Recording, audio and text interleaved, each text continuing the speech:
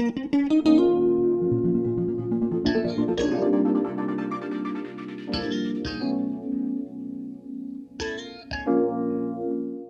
1913 l'artista francese Marcel Duchamp si lasciò alle spalle i materiali e i metodi artistici convenzionali per produrre una delle opere più sconvolgenti e rivoluzionarie dell'arte moderna.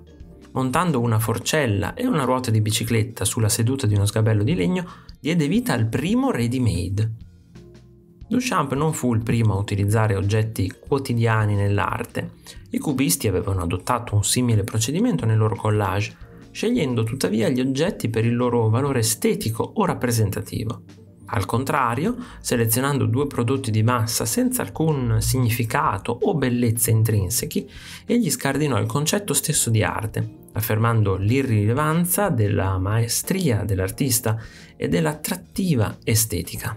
Ciò che contava era il fatto che l'artista avesse scelto un elemento ordinario, privandolo completamente della sua funzione pratica, e gli avesse attribuito un titolo creando una nuova concezione dell'oggetto stesso. Per la precisione, Ruota di bicicletta era un ready-made assistito, perché implicava la selezione e l'assemblaggio di due oggetti, ma sarebbero seguiti ready-made composti da singoli oggetti, tra i quali portabottiglie e fontana, un orinatoio di porcellana che fu rifiutato dalla New York Society of Independent Artists perché non costituiva in nessun modo un'opera d'arte.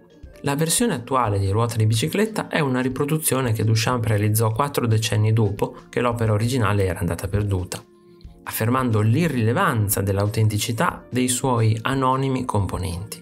Con l'avanzare del secolo i suoi ready-made ebbero grandi ripercussioni sulla storia dell'arte. Se ti è piaciuto il video, iscriviti al canale, lascia like e condividilo con i tuoi amici. Ti invito anche a visitare il mio negozio. Un saluto e al prossimo video di Artesplorando.